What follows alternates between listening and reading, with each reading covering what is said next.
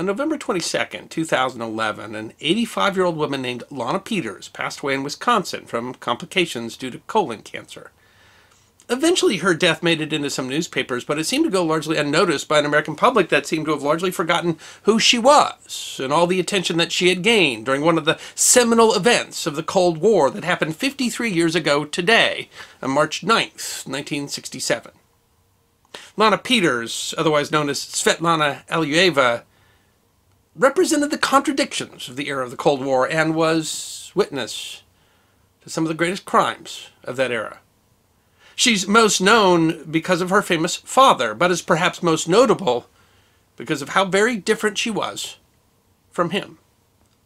The defection of the woman whose birth name was Svetlana Stalina, the youngest child and only daughter of Soviet dictator Joseph Stalin, deserves to be remembered. Born Yosef Zhukashvili in the imperial state of Georgia, then part of the Russian Empire, in 1878, Joseph Stalin already had a reputation for brutality when he was arrested and exiled by the Tsarist government in 1908. He had purportedly been responsible for a bank robbery in 1907 that had killed some 40 people, and had, as one historian put it, established himself as Georgia's leading Bolshevik. It was sometime during this period that he started using the name Stalin, meaning roughly, man of steel. He spent various periods in exile and on the run, first from the Tsarist government and then the so-called provisional government that existed after Tsar Nicholas abdicated in 1917. During the period when Stalin was in exile, he received aid from Bolshevik supporters Sergei and Olga Alliluyeva, occasionally staying at their home, in 1917. After the October Revolution, Stalin became a trusted supporter of Vladimir Lenin and a vocal supporter of the brutal period of political repression and mass execution called the Red Terror. Appointed People's Commissar for Nationalities in 1919, he took Sergei and Olga's daughter, Nadezhda, who had worked as a clerk in Lenin's office, as his secretary. The two married later the same year. At the time, Nadezhda was 18, and Stalin was a 40-year-old widower, his first wife having died of typhus in 1907. Stalin and Alliluyeva had two children, Vasily, born in 1921, and Svetlana, born in 1926. At the time of her birth, Stalin was General Secretary of the Soviet Union and had largely gained the upper hand in the struggle to replace Lenin following his death in 1924. As intrigues continued in the Soviet Union, Stalin's daughter was feted by both the Soviet people and her father, who showered her with gifts and called her Little Sparrow. According to her obituary in the New York Times, she became a celebrity in her country, compared to Shirley Temple in the United States. Thousands of babies were named Svetlana. So was a perfume. But being the daughter of the Man of Steel did not lead to an easy destiny. While she was being treated like Shirley Temple, Soviet collectivization of the agricultural sector, essentially forcing peasants onto collective farms, was resulting in various periods of famine. Over the period of collectivization, an estimated 14 million people died due to starvation. On November 9, 1932, Yosef and Nadezhda had a public argument about collectivization policy at a dinner party. When they got home that evening, she went into a separate room and shot herself. To prevent scandal, her death was reported as because of an appendicitis. Her children, Vasily was 11 and Svetlana just 6, were told the same lie for fear if they knew the truth that they might accidentally reveal it. Svetlana did not know the truth of how her mother died until she read it in an American newspaper in 1942. Nearly 6 decades later, she was quoted saying, "I do regret that my mother didn't marry a carpenter." While she still enjoyed her father's favor, with the notoriously unsentimental Stalin even playing little games with her, she and her siblings were also under great pressure to be examples to the Soviet people. And even Svetlana was not free from the brutality of her father's regime. In December 1934, when Sergei Kirov, a fellow revolutionary and close friend of Stalin's, was assassinated, Stalin used the event as a provocation for the Great Purge. In fact, some historians argue that it was Stalin who was behind Kirov's murder as a pretext for the repressive effort to purge what Stalin called enemies of the people, including counter-revolutionaries and, essentially, anyone who was a threat to Stalin's power. Among the as many as 1.25 million victims of the purge was Alexander Zvanich, the brother of Stalin's first wife, whom Svetlana knew as a favorite uncle.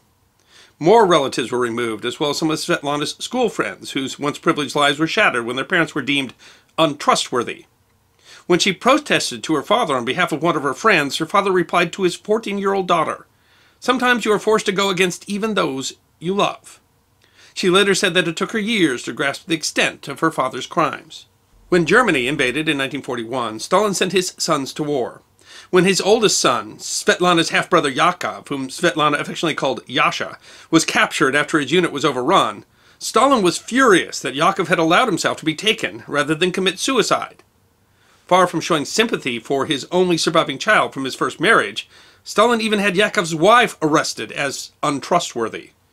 Later, when the Germans offered to trade Yakov for a captured German general, Stalin refused, and Yakov died in a German POW camp, reportedly by suicide. In 1943, Svetlana met and fell in love with filmmaker Alexei Kapler, who was married and 23 years her senior. Kapler later said that he was drawn to Svetlana by the freedom within her. Stalin disapproved for numerous reasons, but Svetlana suspected he was most insulted by the fact that Kapler was Jewish. Kapler was arrested and charged with being a British spy, although it was assumed the actual crime was the indiscreet affair with Stalin's daughter. Stalin destroyed the letters the two had written each other. He banished Svetlana from his house because of moral depravity, and even punished her brother, at whose home she had met Kapler, and her grandparents for failing to intervene. Kapler was eventually imprisoned for 10 years. When Stalin's purges continued after the war, they ensnared more of Svetlana's family, including her mother's sister. When she tried to intervene with her father on her aunt's behalf, Stalin made it clear to her that she also could be accused. On March 2, 1953, she was called from class. Her father had suffered a cerebral hemorrhage and was dying. She later wrote in a memoir, "He was dying, and I hadn't talked to the doctors, but I did not doubt it for a second." Stalin lingered for 4 days, as she believed God grants an easy death, only to the just. As the news of Stalin's death was announced, Svetlana was sitting in a room with his servants. Their complex relationship was clear when she wrote of the memory of that moment. "They knew that I had been a bad daughter, and my father had been a bad father, but that he had loved me all the same, as I had loved him." The family had difficulty blaming the man who had been both patriarch and villain. Even as family members returned from the Gulag, they became convinced that it wasn't Stalin's fault, that someone else was responsible for making them a political target, that Stalin had been poisoned against them. But the prisoners returning from the Gulags were compelling evidence of the crimes of Stalin. The new leader who was consolidating power, Nikita Khrushchev, saw bringing down the cult of Stalin as critical to retaining the support of the people. In February 1956, he gave a speech to the 20th Congress of the Communist Party of the Soviet Union entitled "On the Cult of Personality and Its Consequences." The speech, popularly called the Secret Speech, began a period of de-Stalinization. While careful to preserve Stalin's views on the party, the speech decried the purges. The speech greatly affected Soviet policy, although it was carefully presented publicly to prevent Western powers from exploiting or criticizing the situation. The speech began a period when repression and censorship were relaxed, known as the Khrushchev thaw. By then, Svetlana had had 2 failed marriages and had 2 children. In 1957, to escape the stigma of her father's name, she went to her mother's maiden name and became Svetlana Alliluyeva. She wandered through love affairs, flirted with different religions, spent another year on another failed marriage. A friend later said of her she was a very kind and warm-hearted person, but it was impossible to escape her terrible heritage. She couldn't trust anyone. How could you, if you were Stalin's daughter? She alternatively had to deal with people who sought to associate with her in hope of getting some favor, and others who loathed her for her father's crimes. In 1963, while in the hospital for a tonsillectomy, Svetlana met an Indian national named Brajesh Singh. The Indian government enjoyed a cordial relationship with the Soviet Union, and Singh had become a communist in the 1930s, seeing it as the best way to fight for Indian independence. Singh was 53 and suffering from chronic bronchitis and emphysema. Svetlana was 37 and fell in love with a man 16 years her senior. She sought to marry him, but that required state permission, and once again she suffered from the curse of being Stalin's daughter. In October 1964, Khrushchev was pushed out of power by Leonid Brezhnev.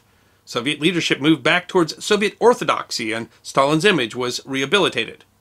Purges of intellectuals began again in the Soviet Union. Suddenly, Stalin's daughter was important to the party again, and they would not give her permission to marry a foreigner. Even from the grave, her father interfered in her personal life. Singh died from emphysema in October 1966. Singh had asked for his ashes to be scattered over the sacred water of the Ganges River, and Svetlana wanted to fulfill his wishes. She had not expected to be granted permission to travel to India, but Singh's nephew was a minister in the Indian cabinet and had intervened with Indian Prime Minister Indira Gandhi. Svetlana was allowed to travel to give Singh his traditional funeral, so long as she did not talk to any foreign reporters. She managed to, through stubbornness, get the Soviets to allow her to extend her trip, staying in the village where Singh had lived. She later described the village as a small paradise on Earth. But Svetlana was finally compelled to return. She was staying at the guest house of the Soviet embassy in Delhi, and on March 9, 1967, no one apparently suspected her motives when she went outside, hailed a cab, entered the U.S. embassy in India, presented her Soviet passport, and asked for asylum. The request took the Americans completely off guard.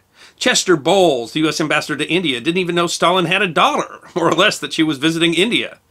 While the defection of Stalin's daughter would be a Cold War coup, the U.S. and the Soviet Union were actually in a delicate phase of negotiating a consular agreement, and Bowles knew that her defection would endanger relations.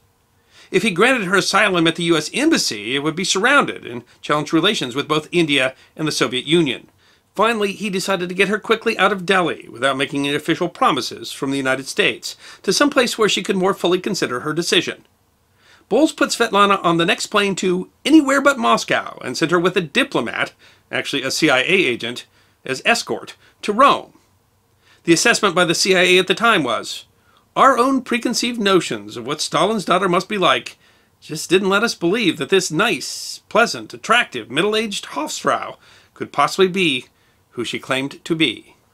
Svetlana Alliyeva's defection required a lot of political maneuvering. She had to spend time both in Italy and then in Switzerland before she could finally go to the United States. The Soviets tried to portray her as crazy, calling her kukshuka or cuckoo bird. Later it was revealed that the KGB had made plans to either kidnap her or assassinate her, but they decided not to because it would be too easy to trace back to them. Finally, in the United States, she supported herself by selling a manuscript of a memoir that she had written while in the Soviet Union. The book, 20 Letters to a Friend, is a deeply personal, if romanticized memoir of her family that was described in the Los Angeles Times as fascinating, revealing, profoundly human, and significant. It received some criticism for pushing off many of her father's crimes to his rival, Lavrenti Beria, but finishes with a notable conclusion about the time of her father's purges, a period where estimates of the death toll of her father's leadership ranged between 9 and 20 million. We are all responsible for everything that happened. The sales from the book allowed her to, among other things, build a hospital in Brajesh Singh's village in India. In the United States, she married one last time between 1970 and 1973 to an architect named William Peters. They had a daughter named Olga. She went by the name Lana Peters for the rest of her life. In 1978, she became a U.S. citizen, but in 1984, she and her daughter Olga returned to the Soviet Union. She was convinced that was the only way to reconnect with the children that she had left there. The move required that she repudiate much of the criticisms of the Soviet Union that she'd made while she was in the West. But she found she was shunned there, and she and Olga returned to the United States in 1986.